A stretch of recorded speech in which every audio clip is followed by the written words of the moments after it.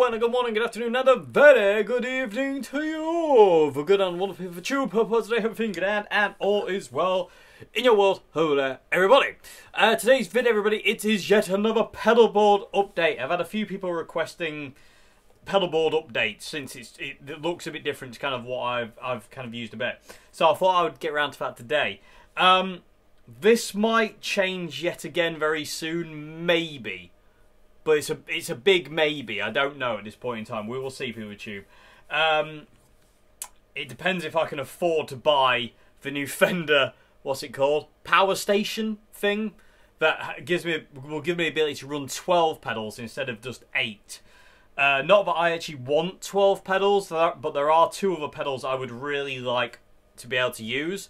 But more about that later on. Anyway, so what I thought to do today for YouTube is something slightly different, because I'm going to tell you my settings that I've got on my pedals as well, and show you kind of like what I've got programmed into the Zoom as well, the sounds I've got into the Zoom, the sounds I've got in the Line 6. A lot of this hasn't really changed, to be perfectly honest with you, YouTube. Settings wise, again, creature of habit, I don't really change settings. Once I find a setting that works for me, it stays there and doesn't move. I don't like tinkering. I know what sound I want, and once I've got it, that's it. So a lot of these pedals, if you've been around this channel for long enough, well, it'll be kind of like, you know, old news to you, so to say, really. But if you're new to the channel and you're kind of curious to kind of how these pedals set, hopefully this will be kind of like, you know, a thingy. But what I thought I'd do is I thought I would just kind of basically walk through the pedal board to start with, tell you of the settings, tell you what I use it for. And then what I'll do is we'll do some playing after that, and I'll show you the individual effects and how I might use them or will use them depending on what I've got. So from the amp, the first thing we hear is the Boss RC10 Looper, and now this pedal I don't have on my pedal board, and I'm not sure if I prefer that or I don't. When I first kind of got into the whole looping thing, and I was using my Ditto Looper X2, which is just sat over there on Queenie's board now, she's got it. I always had that pedal off my pedal board. It was always on the floor to the left-hand side. And as a result of that, I've kind of got used to loopers not being on a board. It sounds weird, I know, but it feels that way.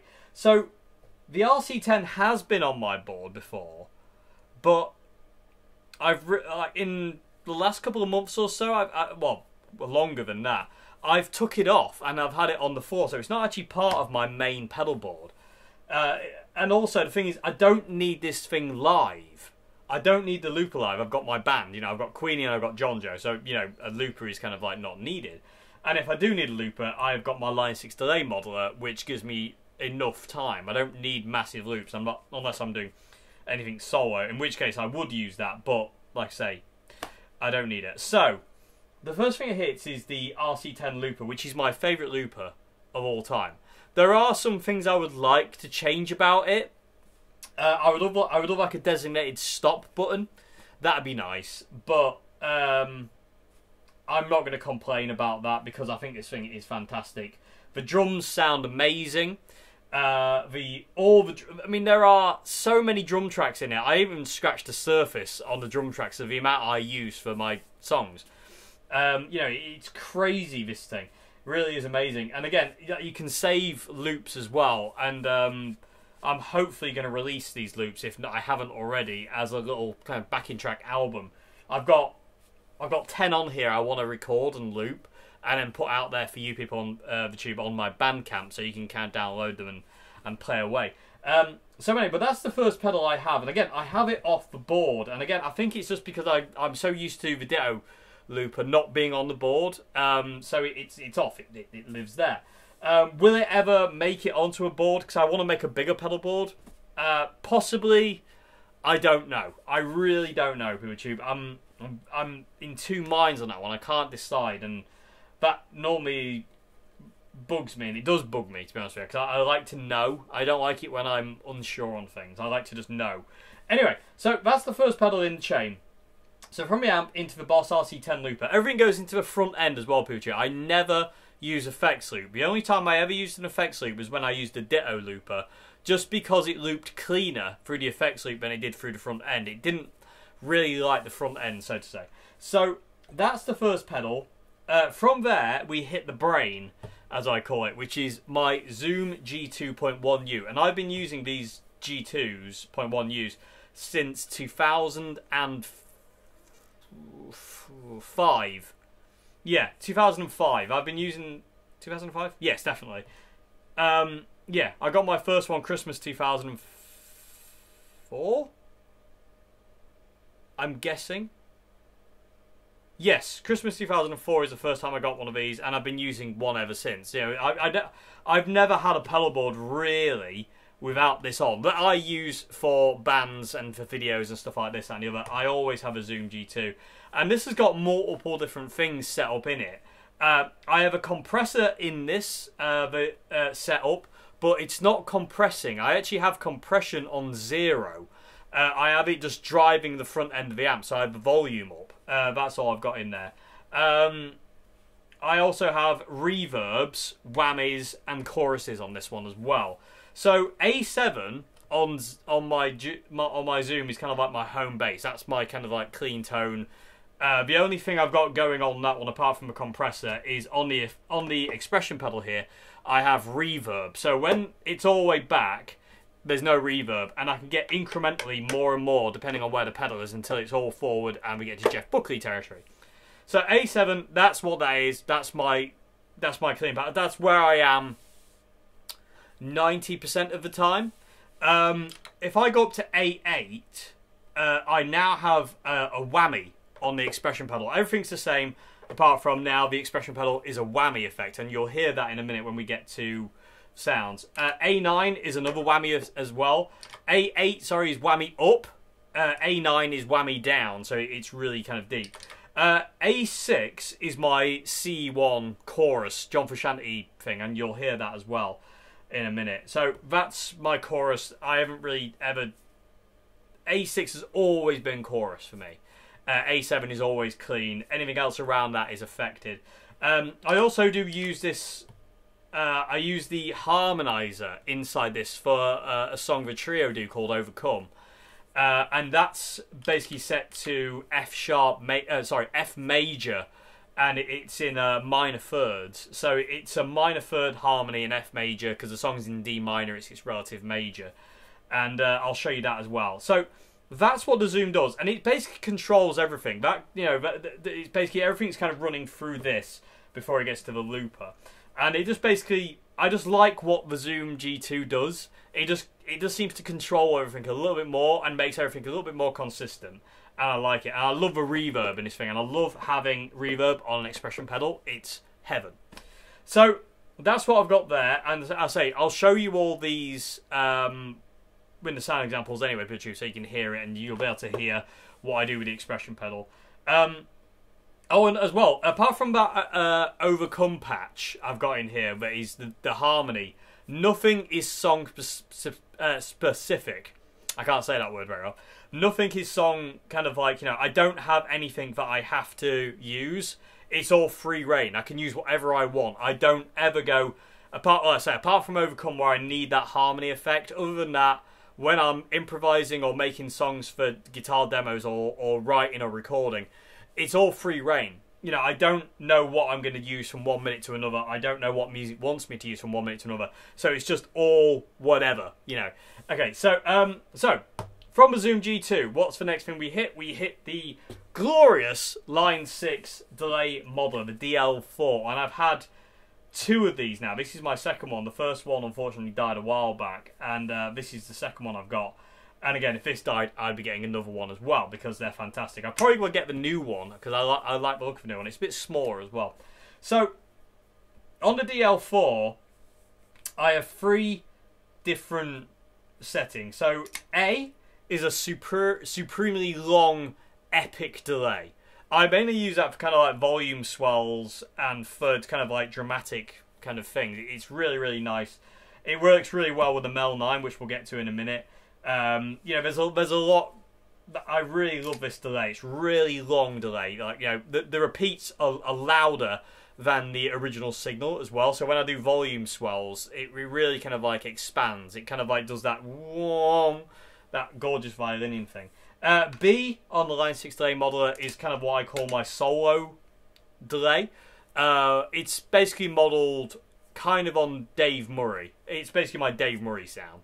So if I'm soloing or doing anything in clean and I want just a kind of a not particularly subtle delay, it's not subtle, but like a delay that's not going to get too much in the way like A will, that's what I go to. And C is reverse, so basically Jimi Hendrix, which is all good. And that's that. I have no longer any idea how I set these three.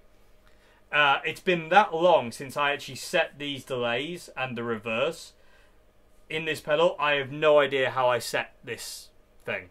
I have no idea where the dials were whatsoever. So I do apologise, people cheap. I can't tell you the settings on that one.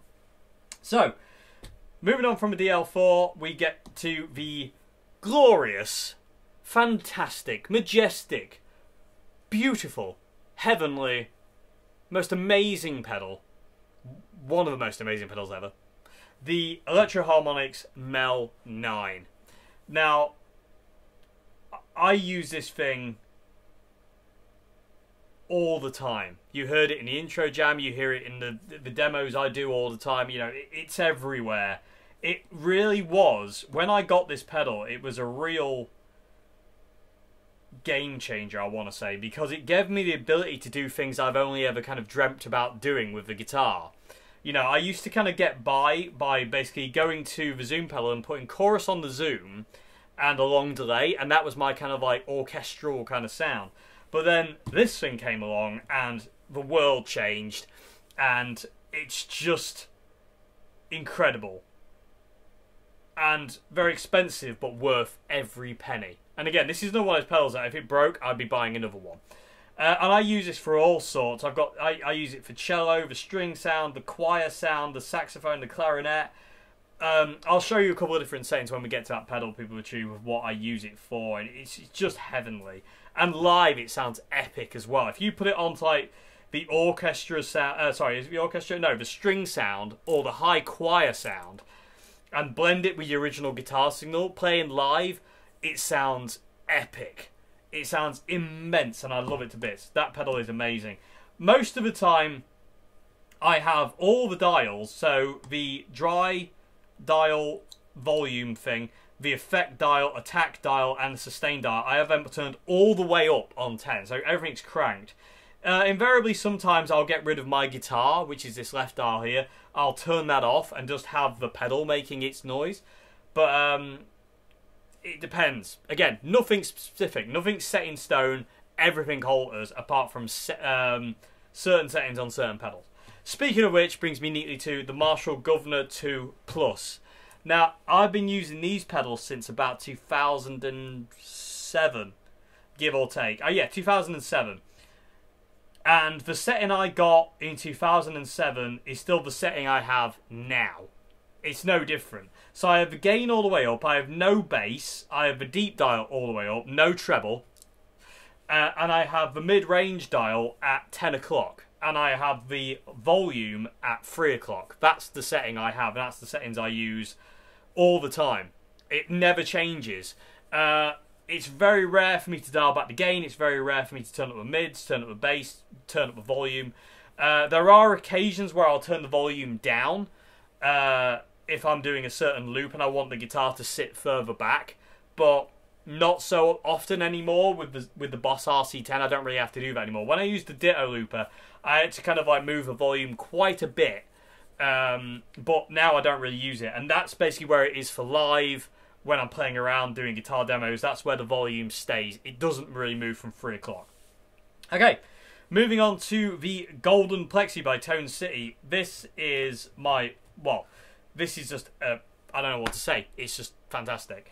This is my always-on pedal, pretty much all the time. Again, the only song I can think of that's kind of got specific effects is the trio song Overcome, in where I turn this off and I just have amp clean. because my amps are always set clean. I don't use the amps for anything other than power. I get all my tone from pedals, and I've spoken about that before, and I'm not going to talk about that again right now. So, the Golden Plexi, as soon as I saw Anderton's demo this, way back whenever it was, and I saw Mr. Rob play through this thing, I was like, I need one immediately, and I just love these things. So, and it's pretty much always on. For the most part, this pedal is always on, kind of. It kind of flicks off and on depending on how I feel. Again, nothing's... Yeah, some days I'll have it on more than others, and some days I won't have it on at all. It just depends how I feel. It's really weird. But again, I think that's the way it should be. I don't like being tied to certain things for certain kind of things. I like to be able to be free to use whatever I want to use, if I want to use it, so to say.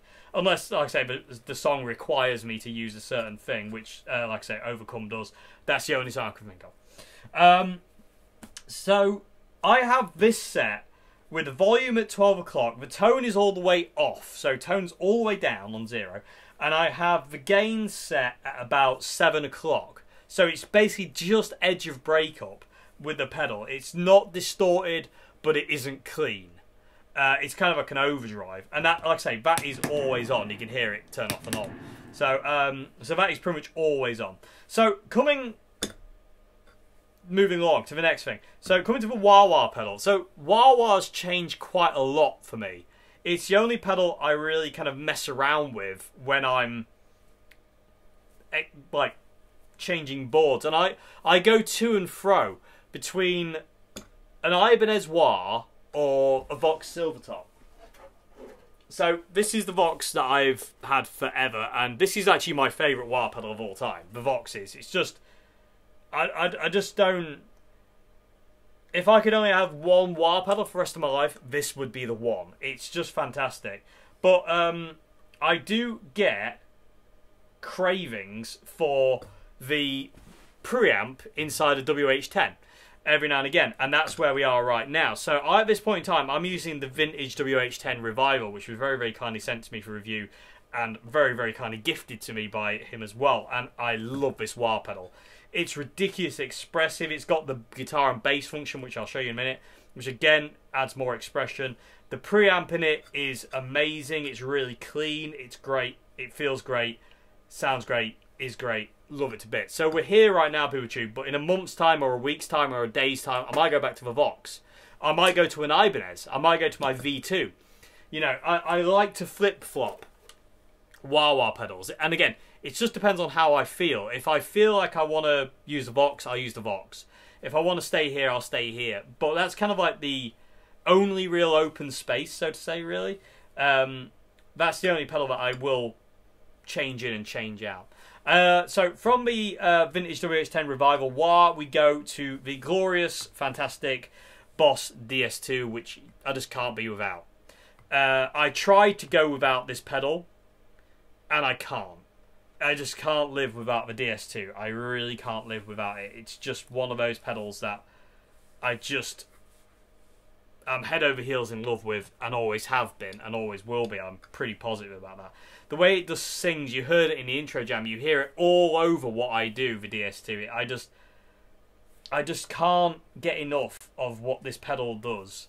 I just love it to bits. I always have it set on the turbo mode, so mode 2, and I always have it set maxed out. I have level, tone, and distortion always on max.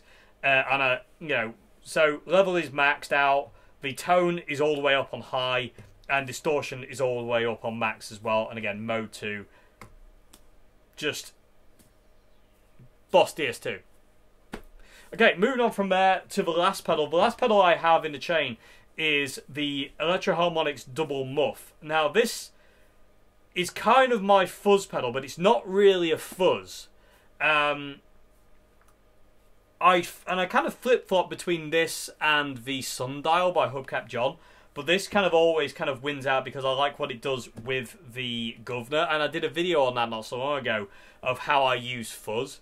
But I find this Double Muff, it's more like a fuzz overdrive. It's a lot warmer, but it's got more clarity. than like a fuzz. It's not as kind of washed out. It's got a bit more of a kind of an overdriven thing. And again, I'll show you that in a minute. And I only ever use this really with the Governor. I don't ever use that with like the DS2 or just the Golden Plexi. I only ever use these two pedals together. They're just, them two are, they're like a magic combination.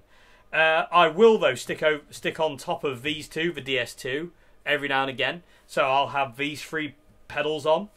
And I like to use these two pedals for when like the trio does like Jimi Hendrix stuff, because it just reminds me of that kind of thing. It doesn't really have the right tonality, but it kind of feels right, you know, if that makes any sense. And I like to control, and again, what that does is gives me the ability to be able to control everything from the volume of the guitar. So if I roll the volume all the way down, I can get like really clean tones, and then I can roll up and get a bit more dirty, and then fuzzed out right at the top end. And if I want more gain, I can always shove on the DS2. So there are two other pedals that I would really love to add to this board. And one is the Dunlop Roto Vibe that I've got and I've used off and on for a long time. I would love that on this board, but again, I don't have the space. But again, that might change soon. And the other pedal I'd really love to add to this board is the MXR Phase 90 that I have as well. I've really grown to love phase recently, and I've been using it quite a lot, and I've been using the phaser on the Zoom G2. If you've been hearing a phase, I've been using the G2 phaser. So I would love those two on there, hence why I really want to get like a different kind of board and one of those Fender power supplies, so I can actually expand a bit and actually have those two pedals. At the same time, my fear on having too many pedals is kind of there, because I'm always afraid that kind of like if one goes down, I don't really want to be kind of left in the lurch, especially live. But I don't think that to be too much of an issue. I don't know, but that's an idea for the future, people with YouTube. That's kind of like an idea for not right now. And also, I don't have another pedal board. This is kind of I used to have two pedal boards. I had one I was using for YouTube, and I did a video on that. Then I had a pedal board I was using for live, and they were two separate boards. And I got sick and fed up of that very, very kind of like after a while of kind of messing around. So I consolidated it all into one board, which is this. So like the Electro Harmonics came on, the Mel 9 came onto here and stuff like that. And I got a bit sick and fed up with that. So this is my only pedal board, apart from my Zoom G6, which is basically my backup pedal board. You know, so, and that just lives in its flight case over here. It's inside a Boss pedal board. And that's what I use if this died at a gig, I would go to the Zoom G6. If this pedal board wouldn't fit at a gig, the Zoom G6 will. I would use that. But that's it, Poochie. I've kind of consolidated everything down to one pedal board, and that's this one. Like I say, there are two other pedals I would love on this board, like I say, but at this point in time, it's not really doable. And again, I can't really afford the Fender Power Supply at this point in time. I am hopefully investing in a bigger pedal board. We'll see how that goes, though. I don't know if that'll work. We'll see what happens. But this is where we are right now, and this is where in all fairness, if somebody said you're not allowed anything else for the rest of your life, this is all you're allowed, I wouldn't be complaining. I'd be very happy. Anyway, that's enough talking. Let me show you some sound examples now. So that's all my settings. That's all the way it's laid out. Like I say, amp, Boss RC10, Zoom G2, Line 6 delay, Mel 9, Governor, Golden Plexi, wah, could be Ibanez wah, Revival WH10, or Vox wah. It'll never be a Crybaby. I don't like Crybabies at all. DS2, double muff to the guitar. Okay, so it's time to make some noise. I've spoken enough. So we'll start with. I'm not going to show you the looper because you know what that does. But what I will do is we'll go through it. So we'll start with the Zoom pedal. So I'll show you the clean and the Golden Plex. I'll show you the clean, and then I'll show you the Golden Plexi thing, and I'll show you like the reverb and the whammy and things like that. And then I'll just turn everything on and just kind of go through individually. I will start with the Golden Plexi off, and then I'll turn it on. You'll see this anyway. I'll get the camera in position where you can see what I'm doing. And yeah, let's go. Oh, I'm using the Oswald John Strat today as well.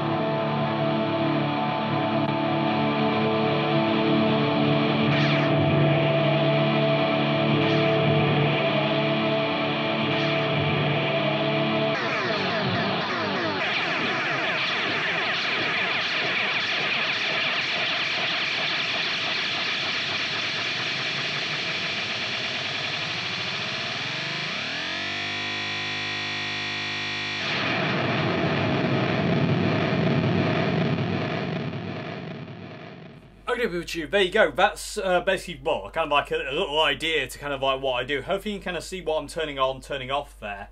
Like I say, there are a couple of different settings on the Mel 9 that I'll use. I switched to the high choir. At one point there was this kind of like nice sustaining kind of thing, and what that is the clarinet mode. And for the clarinet mode, I basically just have everything maxed out on 10, and it gives this really cool thing. Let me just kind of show you actually. This might peek out the camera, but I think we'll be okay. So the clarinet mode, when everything's kind of cranked, so you have your original signal. When you stick on the clarinet over the top, it just kind of just sustains it.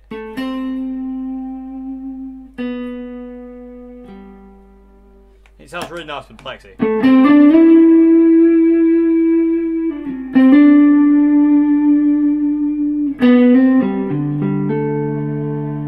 It's just something extra. And there's a really cool effect here. I think it's this one. Yeah, so the brass section, the brass mode on the Mel 9 is really cool. It does these amazing kind of swells. So you can do this. Let me turn that Plexi off.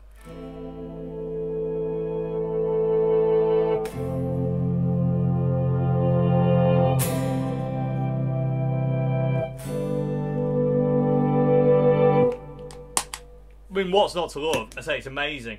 Like I say, the golden plexi will go off and on depending on how I feel. If I want it really clean, it's off. This is just the amp. Again, I never really use the amps for anything other than just power. They're just there to kind of like project all this slot. I've knocked that dial. But with it on, I just love the way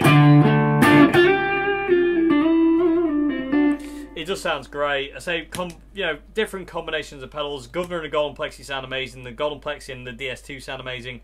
Governor and the DS2 sound amazing. Them two, you know. Hopefully you saw what I was doing per tube, and you can kind of like you can see what goes on. It's not rocket science. I'm not, you know, I'm not Mr. Complex when it comes down to stuff. So again, no effects loop stuff, none of that. It is what it is. You know, everything goes into the front end and it's loud and obnoxious, and I love it to bits. But there's a lot of dynamics in there as well. There's a lot like different kind of gains, different kind of tones. You know, the way the Governor sounds on its own to the way it sounds with the golden plexi is different to the way the golden plexi sound with the DS2. The DS2 and the Governor sound different. You know, there's all sorts of different tones in here, and I love it to bits. It's great. I absolutely adore it. It's just amazing. I absolutely love this pedal board. And again, there's a reason it hasn't changed much since about 2007. You know, a lot of these pedals have been the same since 2007. Obviously, the golden plexi was initially a tube screamer, but I found out I don't really like tube screamers. I just don't like what they do. And I think it's because I use kind of Marshall-y, mid-rangey kind of amps. It doesn't really lend itself very well to that kind of sound. Although saying that, you know, I'm using my Super Reverb, which is and my Deluxe, which are back there as well for live and stuff now as well as an Orange as well. So it doesn't. I don't know. I just don't really like tube screamers. I just don't get on well with them. Although Queenie has a bass tube screamer, and I might have to do a video on that and see if it's any different. Anyway, but yeah, anyway, that's it. That's my current pedalboard as it stands. It might change very soon. I don't know. If it does, I'll do a video, people of YouTube. If I change my pedalboard soon-ish, I'll do a video documenting what I'm changing and how I'm doing it and where things are going. If I'm adding anything or taking anything away, which I highly doubt. And we'll see where we are in a couple of weeks' time. Because I'm not sure at this point in time. Anyway, I hope you enjoyed this vid, people of YouTube. If you like the videos I do here, please consider becoming a patron at Patreon. Really, really helps me out. Gives me the ability to do this channel. So everyone who's on Patreon, you are legends. Thank you very much indeed. I appreciate all your support. I can't even begin to describe in words how much that means to me, how important that is. It really is important. So thank you so much indeed. That's on the link to the description box below, as well as a link to my Bandcamp where I have music for sale and for download and whatnot. I also have links to my merch store thing down there. Anyway, other than that, YouTube, thank you very much indeed. Hope you enjoyed this video, and I'll see you again very soon for another one. Have a great morning, afternoon, and good evening. Goodbye now. Have a good one.